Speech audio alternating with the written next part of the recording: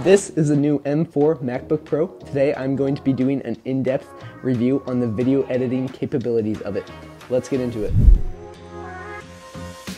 Right here I have the M4 Pro MacBook Pro.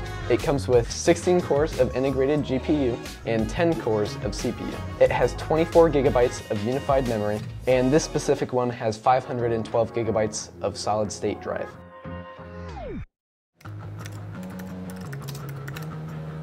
Start off with, we're going to start with Premiere Pro. This is professionally what I use to edit with, and it is my favorite, but that does not mean it is the best.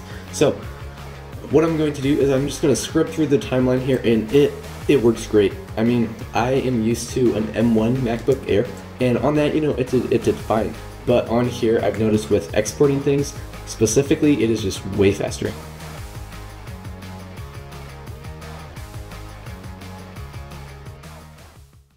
Okay, that's enough for Premiere. We are going to After Effects. I primarily use the Roto Brush in After Effects, so that's mainly what I'm going to be testing. When freezing in After Effects, it goes by way faster than on a much older computer, but let's find out by just how much. So here is a 5-second clip of me dancing around, and in After Effects on the M4, it took around this amount of time.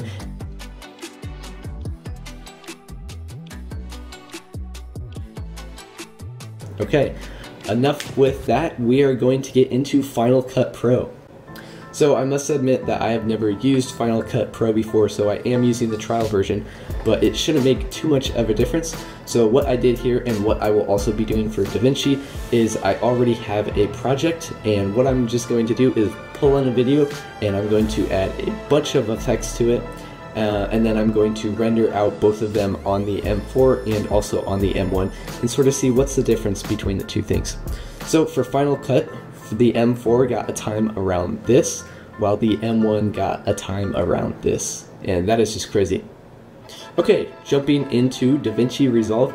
I also have never used this before. I've heard that the color grading is really impressive on it, so I think I am going to test some of that out. So what I did is I imported a video and I duplicated it a bunch of times and, you know, changed things, sharpened some stuff up, did the exact same on both computers and exported them, and here are the results.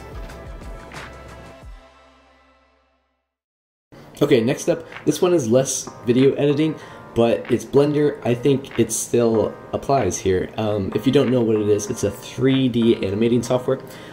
So I'm just gonna load up a project here that I am making for my 500 subscriber special. So be sure to watch out for that. And what I'm going to do is render out around 250 frames of this and just compare the differences again. I also noticed that between these two, that just moving around in the program, it was way faster on the M4 compared to the M1.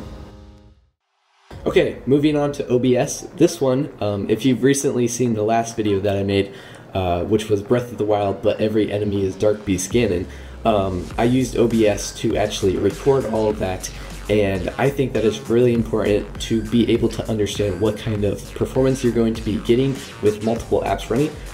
So while doing this test, I had the game, which was Breath of the Wild, it's a Zelda game, running, as well as OBS recording, and then I had a bunch of other things like Safari running in the background, and all of this. Thank you so much for your time. Goodbye.